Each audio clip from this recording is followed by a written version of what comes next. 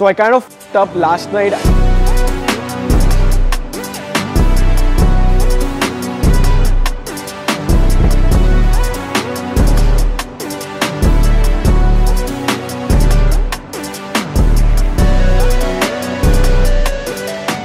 So I kind of f***ed up last night. I didn't take an intro for this video, but I'm pretty sure by the title of that video you've already understood what we've done to the M340i. I think so we're one of the first, if not the first garage in India to figure out how to make a G20 M340i XDrive go rear wheel drive. So let's cut to the clip that you want to see actually.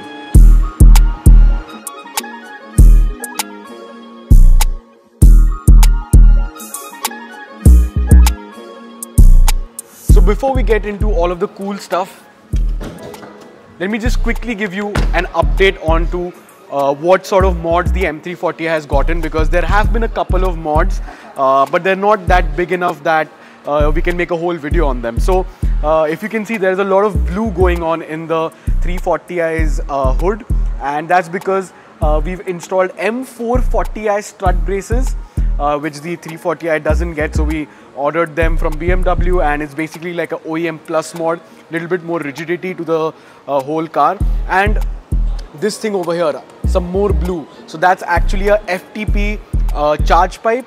Stock 340i charge pipes are not that good after some pressure, or if you're doing a lot of track days and stuff. This is the most common thing that goes wrong.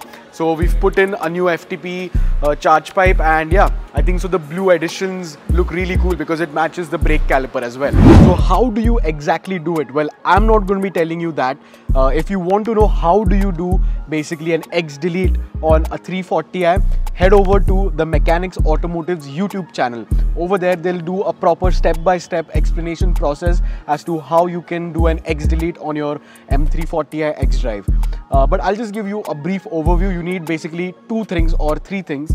You first of all need an OBD link that goes into your car, and you need an Android phone which has an app which has a subscription which is very basic, 120 rupees, and using all of those three things, this thing can go rear wheel drive. Now disclaimer, we do not recommend anyone to do this, and if you're doing it, do it at your own risk, because this is basically something which is kind of like a hack.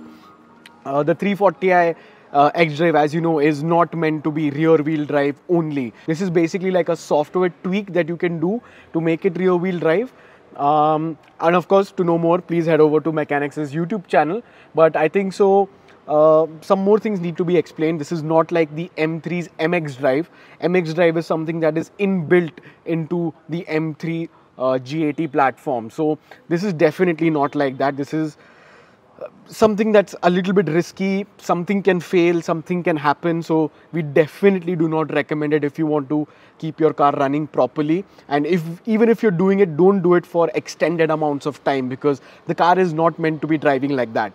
But of course, I'm pretty sure over time, someone, some tuner, some coder, someone or the other will find a hack as to how to do it properly. But till then, this is the closest you can get in an OEM kind of way. But yeah, definitely not recommended if you're scared of damaging your car.